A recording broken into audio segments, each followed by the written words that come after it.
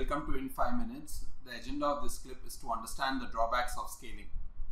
In the previous clip, we have seen the effect of full scaling and partial scaling on the device characteristics. Here is a quick review. We have seen that due to full scaling, my oxide capacitance increased by a factor of S, my drain current reduces by a factor of S, my power dissipation reduces by a factor of S square, which was one of the major advantages of full scaling, and my power density remains the same. We also saw some of the other terms like frequency, delay, current density, so on and so forth. We also saw that the effect of constant voltage scaling on the device characteristics was a bit different, and the oxide capacitance here as well increased by a factor of S. My drain current increased by a factor of S, whereas in constant field scaling it was reduced by a factor of S. Power dissipation increases by a factor of S, which is again one of the problems, and power density is increased by a factor of S cube. Now, if you see, certain parameters had varied in different directions in constant field scaling and in constant voltage scaling. But we also know that due to the use of level shifters and voltage translator circuit, we would not be preferring constant field scaling or full scaling, and hence we go ahead and use partial scaling.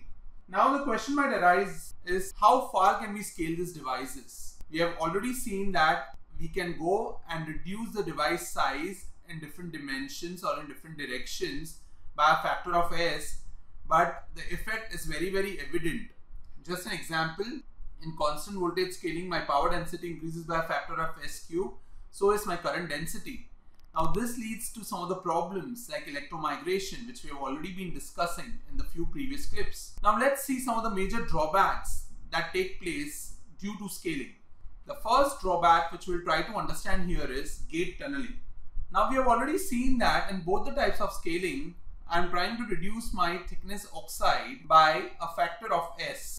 Now when the thickness oxide is reduced by a factor of S, according to quantum mechanics, there is a finite probability that the electrons or the carriers which are present in the substrate or in the channel or in the surface just below the SiO2 layer, the carriers will tunnel through the oxide, means they will pass through the oxide and lead to a leakage current in the gate. In very simple language, as the thickness oxide is reduced, the carriers present in the substrate will cross the SiO2 layer or will tunnel through the SiO2 layer and will reach the gate, leading to a leakage current. This is nothing but gate tunneling. The probability of gate tunneling drops off exponentially with the increase in thickness oxide. So this is one of the major drawbacks. As we keep on reducing the thickness oxide, the phenomena called as gate tunneling keeps on happening. Okay, let's go ahead and see another phenomena. Oxide breakdown or dielectric stress. Now let's understand a common example first. If an insulator like silicon dioxide, SiO2, is facing a high electric field across it, it can break down. It can cause reliability issues. The circuit can also fail, or it might lead to a very high current as well. Just a common analogy, we also know that air is an insulator and it can conduct a very high current when lightning takes place. So in very simple words, if a high electric field is put across an insulator, it may lead to the breakdown of the insulator, or in simple words, it may lead to the breakdown of the device, which can also cause some huge currents.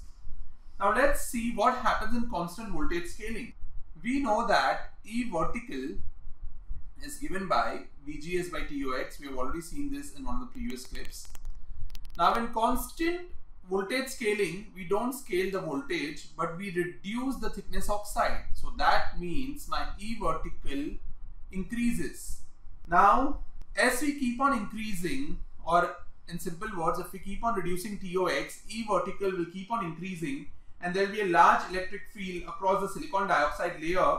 And if this field is larger than the breakdown field, the silicon dioxide may sustain permanent damage during operation, leading to a device failure.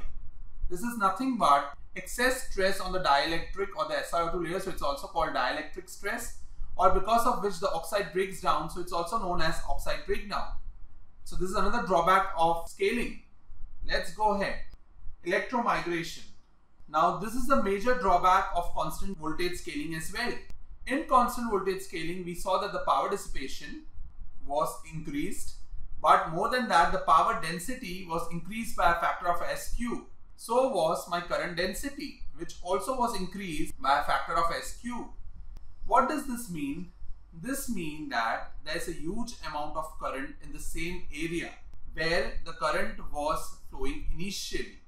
Due to scaling, the current density or the power density is increased. Now what happens is, high current densities lead to electron wind. A huge amount of electrons are flowing in the small area. High current densities lead to electron wind that causes metal atoms to migrate over time. In simple words, because of the high electron wind, it causes the wear out of the metal and it forms voids. So now no longer this metal are of use to us, and this phenomena is seen more in aluminum wires than in copper wires.